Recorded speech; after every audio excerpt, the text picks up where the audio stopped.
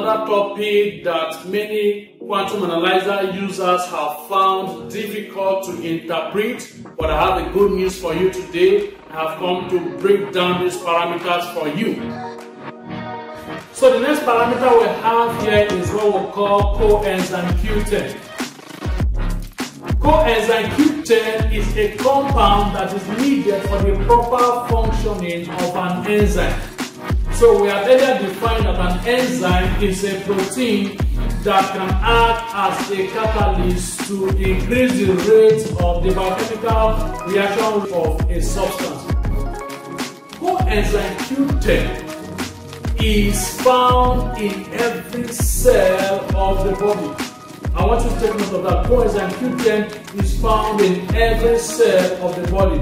As a matter of fact, it is an antioxidant. What is an antioxidant? Okay, something that prevents oxidation reaction from taking place.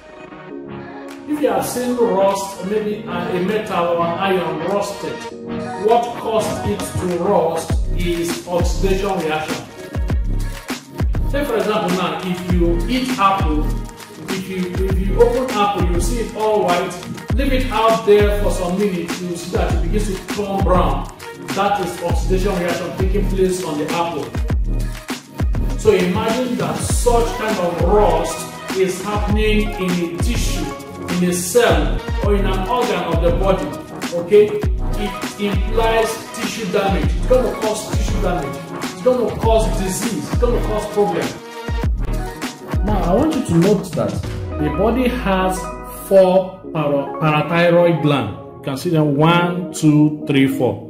Has 4 parathyroid glands that are located just behind the thyroid gland itself. Remember that this is the thyroid gland arranged around the trachea. Okay, and this is the parathyroid gland. This 1, 2, 3, 4 points that you're looking at are the parathyroid gland. The parathyroid gland releases or secretes a hormone that we call the parathyroid hormone. This hormone helps to control the levels of minerals in the body, such as calcium, phosphorus, magnesium. A situation whereby it is on yellow, moderately abnormal high, severely abnormal high, then it is a case of hyperparathyroidism. Okay, I just want to show you an image. Remember, this is the thyroid gland, and then this is the backside of the thyroid gland, and look at the parathyroid glands. All right, look at this one. It's bigger than others. This is what we call a benign tumor. Okay, this is a tumor. Okay, so this is a condition of hyperparathyroidism, and this can cause our result analysis to be on moderately abnormal high or severely abnormal high. And what happens is that when this tumor becomes bigger than normal, right, it will now cause the PTH to be released higher than normal into the bloodstream. Now, excess PTH travels through the blood into the bones. Now, this hormone activates the osteoclast cells within the bones to eat away the bones. Can you see? This is the bone. This is calcium loss that is going on here, because a more than required calcium was taken away from the bone, so the bones become porous. So osteoporosis is happening here because there was too much phosphate within the bloodstream. All right, and because it was supposed to be excreted through the urine, if it stays back within the bloodstream, the alternate reaction is to get more calcium from the bones, and that is where the bones begin to suffer what we call osteoporosis.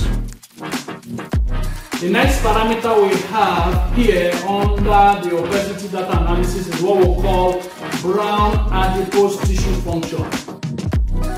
The word adipose tissue is another word for fat.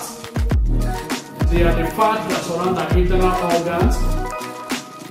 Okay, so So basically, brown adipose tissue in this parameter or in this context is talking about brown fat. Actually, the body has two types of fat, what we call the brown fat and the white or yellow fat. Some people call it yellow fat, some people call it white fat, alright? But the common type or the most common type of fat among the two is what we call the white fat. People who are obese, people who are very fat, have more of white fat than brown fat. Brown fat helps the body to burn calorie faster. Brown fat helps the body to burn calorie faster. The next parameter we have in the QRMA device under the menstrual cycle data analysis is the fibrinogen. It is the hormone that is directly responsible for blood clotting. So when a woman is going through the menstrual cycle and it gets to the stage where you need to shed off the blood, okay, it is the fibrinogen that comes to play when the blood that was supposed to be shed has come to an end. If the fibrinogen level is low, then continuous bleeding will come to play. The next parameter we have here is what we call appendicitis coefficient. Alright, if you look at some other models of the QRMA device, you may see them calling it either appendicitis coefficient or appendigitis coefficient. Appendigitis coefficient. Now let me quickly correct a wrong notion that many people have been spreading about this parameter in the industry. Please take note. This appendicitis coefficient is not talking about the inflammation of the appendix. Remember that we are under the gynecology region. The appendix is located somewhere within the digestive system. We are talking about it being located around the colon, the large intestine. That is the region that is usually cut off during a surgery when it is inflamed. The appendigitis coefficient or the appendicitis coefficient is talking about inflammation of the appendages. Inflammation of the appendages. Appendages is talking about a collection of certain organs in the female reproductive unit, which comprises of the fallopian tube, the ovary, and the uterine ligaments or the uterine wall. These are still examples of pelvic inflammatory diseases that could cause infertility and ought to be taken care of so that the woman will not experience infertility or discomfort in her normal day-to-day living. Okay, what we have on the screen is the image of the female reproductive system, and we are considering, or we are rather studying, the appendigitis coefficient, or what you have in the quantum that's called the appendicitis coefficient. But in essence, it is talking about the appendages. The appendages, and this comprises of the fallopian tube, the ovary, and the uterine wall, the endometrial walls, the ligaments of the uterine wall.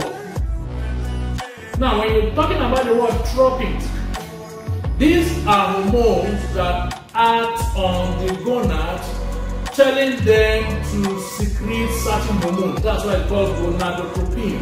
Alright? And the hormone we are talking about here is the follicle stimulating hormone and the luteinizing hormone. So during the menstrual cycle of the woman, the GnRH, the gonadotropin releasing hormone, tells the ovary to release follicle stimulating hormone within the first 14 days of the menstrual cycle for a woman who has a 28-day cycle. Alright. Now, within these 14 days, what it does is that there are frozen follicles within the ovary. The follicle stimulating hormone goes to stimulate the follicles to develop into primary follicles. From primary follicles, they mature into secondary follicles. Alright. That is what the gonadotropin does. In general terms, the function of the gonadotropin in the ovary is to regulate the production and maturity of eggs. When we have a result that is lower than normal, from mildly to moderately to severely abnormal low, the person may experience infertility problem, because a low result will definitely cause a low or insufficient production of luteinizing hormone, and if there is an insufficient production of luteinizing hormone, ovulation is not going to take place, and if ovulation doesn't take place, the eggs cannot be fertilized, and if the eggs are not fertilized, then the woman cannot get pregnant. Alright. Now let's look at recommended lifestyle. So we encourage you to eat more of natural foods, healthy fats, organic dairy and proteins. Remember, I've mentioned yam and the implication of the advantage or the benefit of eating yam to boost fertility. It also boosts the gonadotropin hormone. Okay, it boosts both the luteinizing hormone and the follicle stimulating hormone. The next parameter we have under the immune system data analysis is what we call the immunoglobulin index. Immunoglobulin index. Okay? The word immunoglobulin, they are molecules or proteins that play a major role in the immune function of the body. Okay? Now let me break it down. The word immunoglobulin just replaces the word antibodies.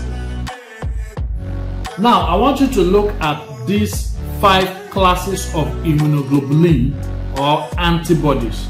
They include the following: IgG, IgM, IgA, IgE, or IgD. The next parameter we have here is what is called colonic absorption coefficient. Do you know that the main function of the large intestine is absorption of water? Absorption of water. Absorption of water. In a situation whereby the speed of movement or the speed of contraction is too fast, then it will not give chance for the large intestine to carry out its main function, which is absorption of water. So that is why you see people suffer from what we call diarrhea. Their stool is watering. What happened? The large intestine could not carry out its main function, which is absorption of water. It's supposed to take back the water that has accompanied all the all the food, all the nutrients that have moved from the stomach to the small intestine to now the large intestine. Alright, the job of this large intestine is to absorb it. So if your stool is watery, it is because the large intestine could not carry out its main function, which is absorption of water. Now can you see the reason why you need to subscribe for this course? The information you can gather from this course goes beyond the operation of the quantum analyzer device. If you are a healthcare consultant or you also use the nonlinear system analyzer device, you will need the widely researched information packaged in this course. So what are you waiting for? Subscribe now. Subscribe now. Subscribe now. So what are you waiting for? Subscribe now. Subscribe now. Subscribe now. So what are you waiting for? Subscribe now. Subscribe now. Subscribe now.